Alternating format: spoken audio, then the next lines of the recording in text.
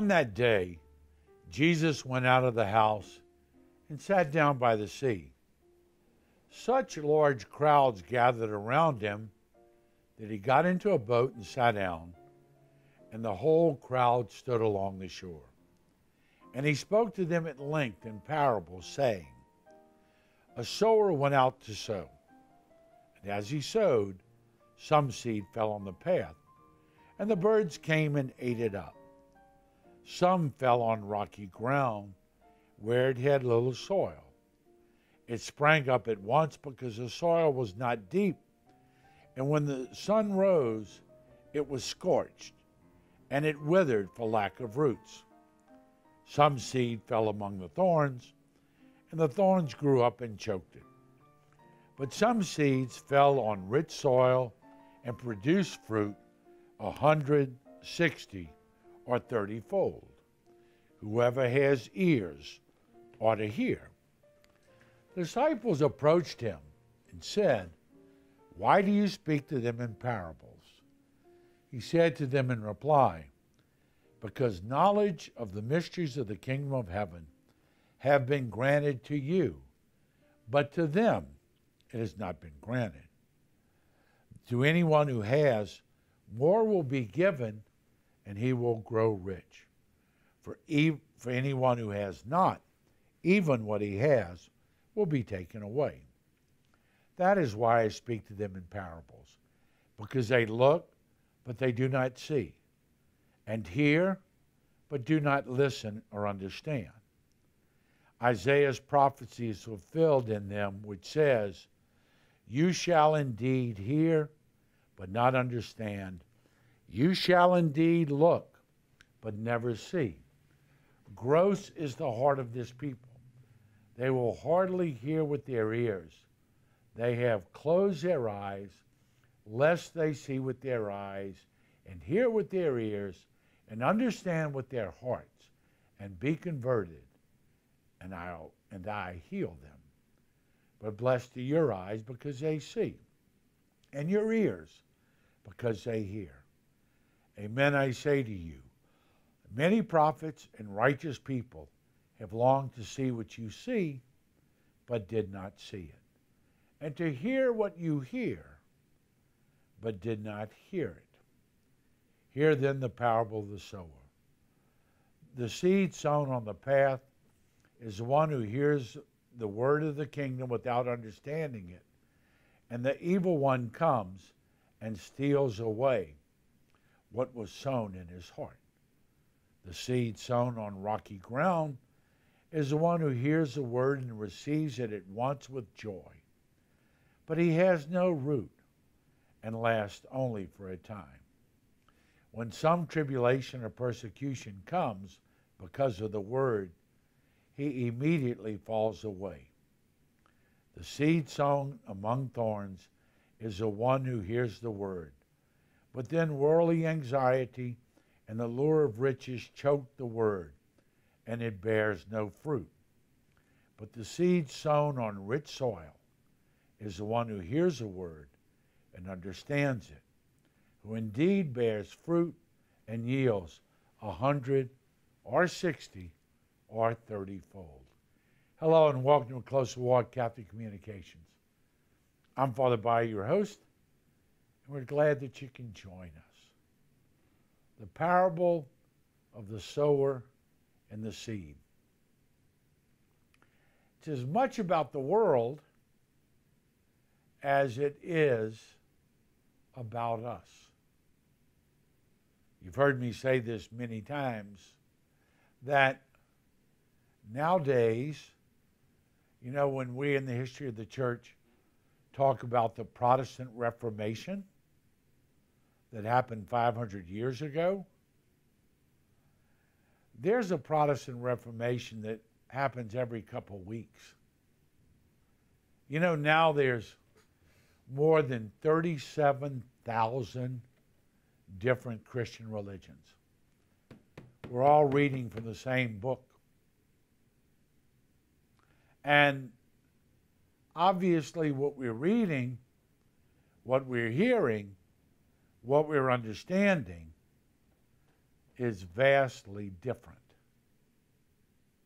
And so when we look at the world and we start to think about people who, in the name of religion, and some have done this, have made God in their own image and likeness. Years ago, Sigmund Freud, the great German psychiatrist, happened to be Jewish. He raises a question: did God create man, or did man create God? And being a German Jew, people were outraged and thought it was blasphemous. Very valid question. And when you look at 37,000 different interpretations of the same book, you have to realize there is some recreation of God that's going on. And our Lord uses the parable of the sower and the seed to talk about the different conditions of the world and how we respond, how we react, and how we bring the scriptures to our own liking. You know, you have to ask yourself a basic question. What's the purpose of religion? Why do we have religion? And some people nowadays will say religion is nothing more than a source of controversy and division, and all religions ought to be banished. And the John Lennon song, Imagine, there's no religion, you know, and that sort of thing. And the reality is I don't know if religion or the Word of God or adherence to the Word of God is what causes divisions, or if it's different peoples. Matter of fact, 37,000 different people's interpretation of what God is asking of us. So he goes out and he said, you know, he goes out to sow the seeds, and some fell on the path, and the birds came and ate it up. Okay. I oftentimes am taken aback when someone will walk up to me and say, am I saved? I'm working on it. I don't know that I'm saved. I've got a sinful human nature. And tomorrow, I could make the decision to do something that would separate me from God for all eternity. Now, in order not to do that, I need to remain faithful to God. I need to pray to God. I need to trust in God's grace. But when someone asks me, am I saved? I don't really know how. Do I believe that Jesus Christ is the Son of God and the Savior of the world? Yes. Have I been baptized? Yes. Have I been confirmed by the Holy Spirit? Yes. Have I lived my life perfectly according to the law of God? No. Do I try to? Yes. Do I have a long way to go? Yes. Will I get there before I die? No. Do I hope that God sees me trying when I die? Yes. And so that idea of salvation, of being, you know, rather simplistically, all you need to do is confess Jesus on your lips and you'll be saved. You know, that's like saying all you had to do was stand up at your wedding and say, I do, and you're going to live happily ever after. You know, that didn't happen. You said, I do, and then you started doing it. And some days you did it very well. And some days you failed miserably at it. And some days you thought it was on the rocks, and other days you thought it was as strong as it could ever possibly be. But just saying something doesn't mean anything until we start to live it. And we live it every day for the rest of our lives. And some days we're very successful. Some days we're just miserable. But we have to do it. We have to keep doing it. And that's the invitation. So when I think, I hear people, they've gone to a prayer meeting, they've gone to a revival, they attended a church, they accepted an altar call, and they said, yes, I accept Jesus as my Lord and Savior. That's wonderful. That took all of 30 seconds.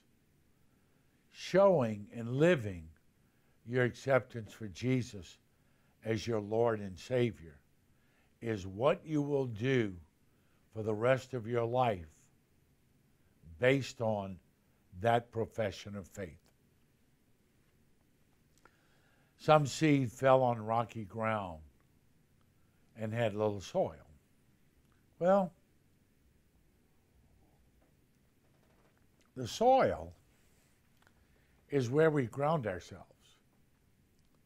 And where we ground ourselves is in increasing our knowledge, increasing our desire, increasing our love, and working on a daily basis to make that statement that I accept Jesus as my Lord and Savior, make that the way I live my life.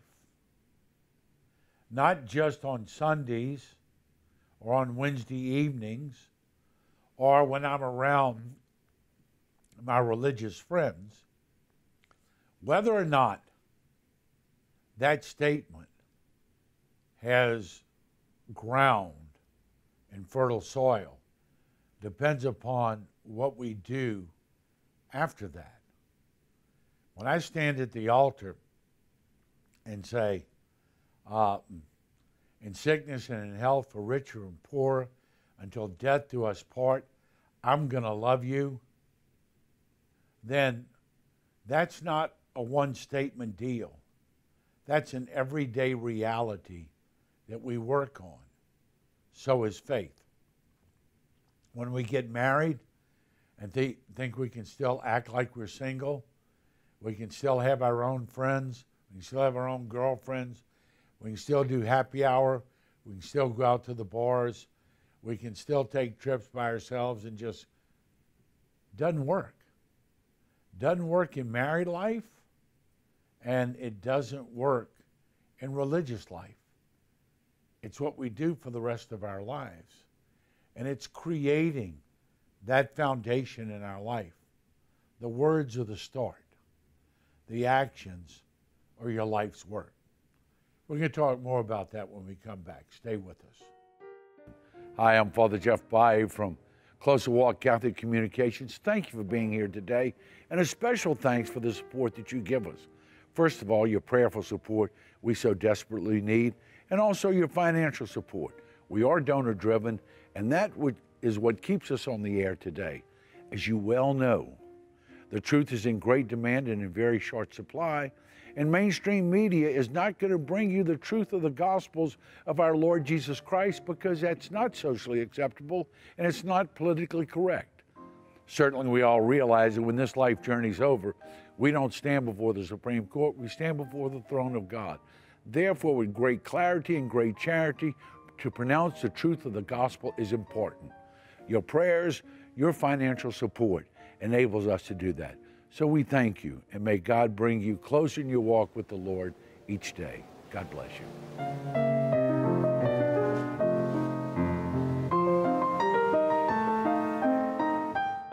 This is why I speak in parables, because they look but they do not see. They hear but they do not listen or understand. Isaiah's prophecy is fulfilled, which says, you shall indeed hear and not understand. You shall indeed look and never see. Gross is the heart of the people. They will hardly hear with their ears. They've closed their eyes, lest they see with their eyes and hear with their ears and understand with their hearts and be converted, and I heal them. Hello and welcome back to Close Walk Catholic Communications. I'm Father Bayer, your host, and we're glad to join you. We're talking about the sower and the seed, and we're talking about, thanks for the ice cream cone. I just don't get it. And we're talking about the people who, can walk around and they can quote scripture like they just swallowed the New Testament, but somehow their words and their actions don't go together. Now, trust me, I wish I could say every thought, every word that comes out of my mouth, I am totally committed to. I'm not. And when it comes to hypocrites, I'm in line, but I'm trying, and I'm working on it. At least I know it's hypocritical. At least I know that the Lord expects more of me than what I actually give.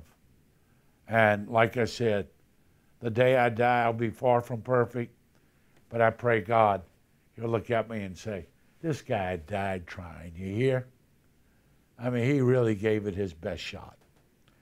And so we come back. Some fell on rocky ground where it had little soil. It sprung up, but then the sun came and scorched it.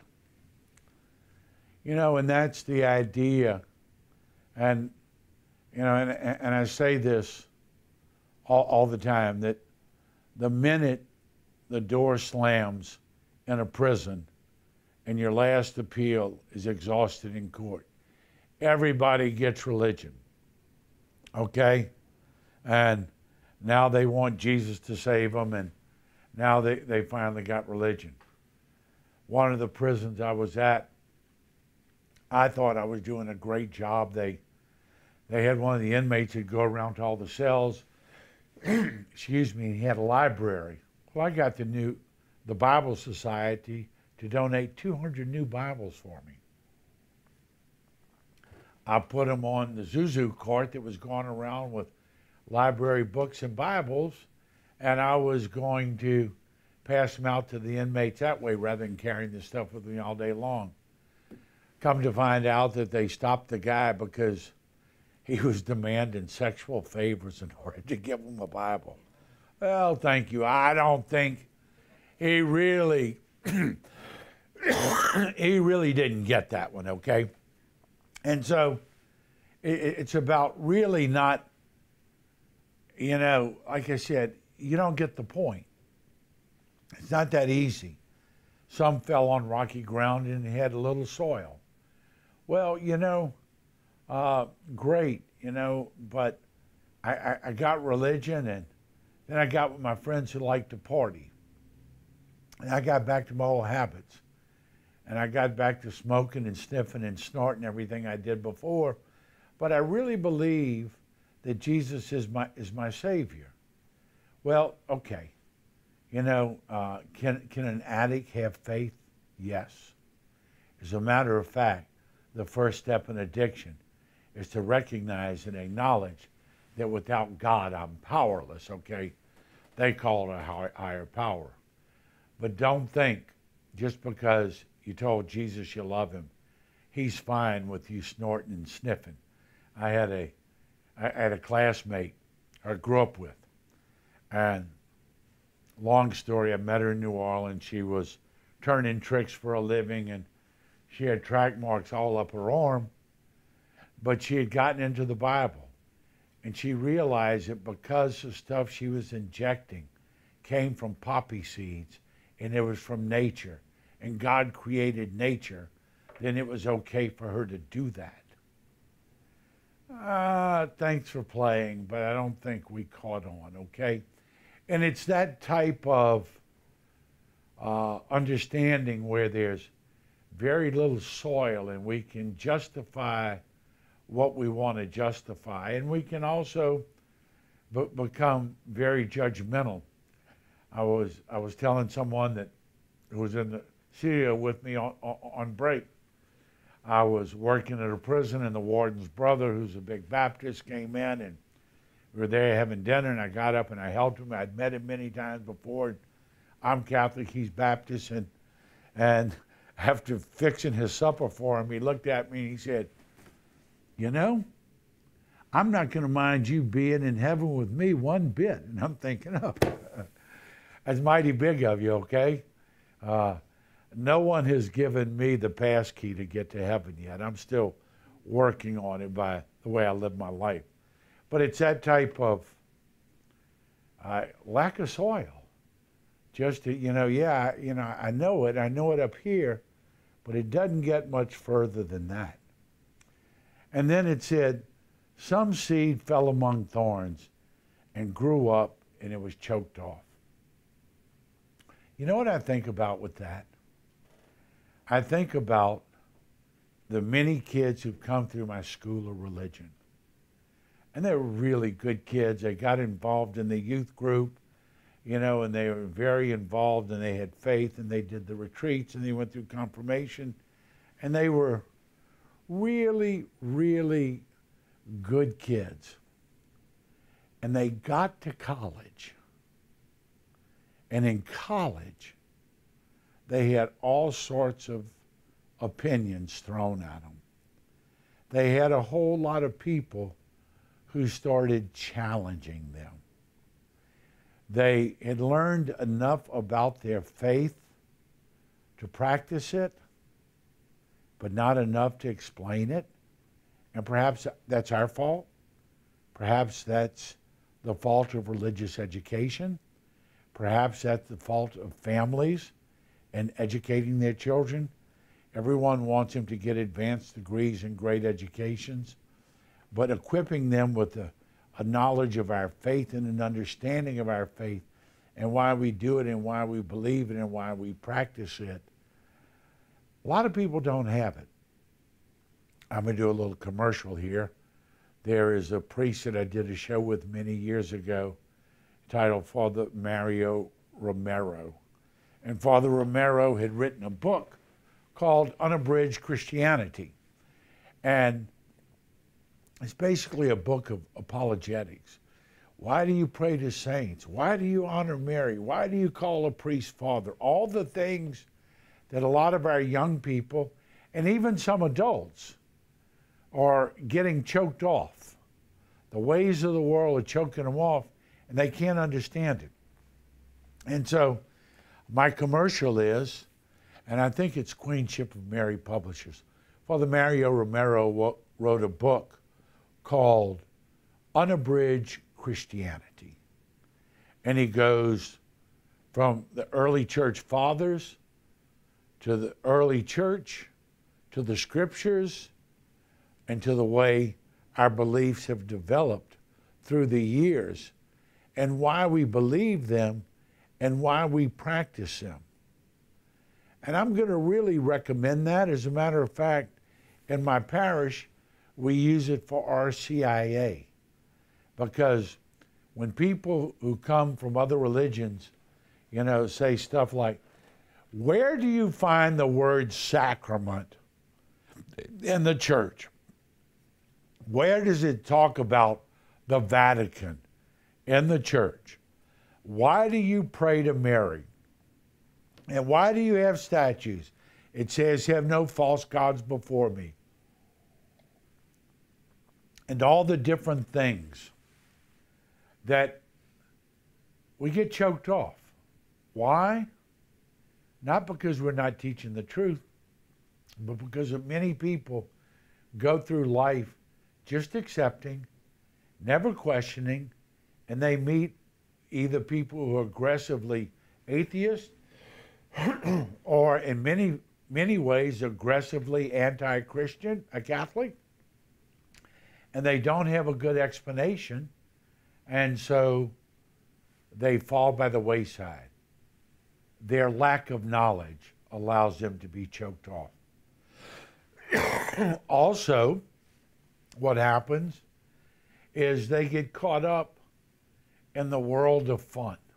You know, every one of us has dark moments in our mind.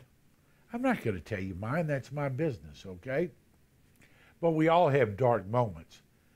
You get out on the internet and you get out on college campuses, or you get out into the party scene, you're going to find a group of people to do everything you want.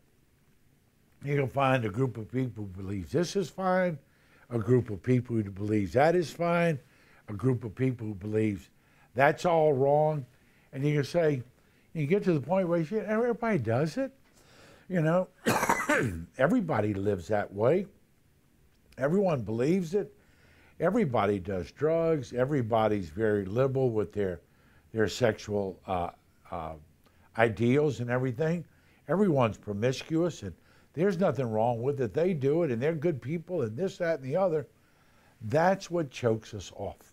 And speaking of choking, give me a minute. That's how the world chokes off many people who go out unprepared. And if you've been in that situation where perhaps you've left your Catholic faith because a lot of people challenged you and you didn't know what to say, get that book, Unabridged Christianity by Father Mario Romero. And then our Lord talks about those who fall on deep soil. You know what?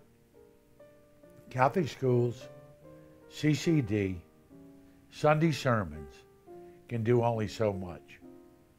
If you've spent all this money all your life on Catholic school tuition and figured that was going to give your child faith, it's not. That's going to give your child information. You're going to give them faith by the way that you live your life, by the way that you live your faith, by the way that you explain your faith as you pass it on to the next generation. And it's those people who've received faith in the home or received faith through some type of mentorship. They're the ones who produce 30, 60, and 90-fold. We're called to use our eyes to open, to see, use our ears to hear, and use our hearts to love God and testify to our faith. We thank you for being with us. May each day bring you closer in your walk with the Lord. God bless.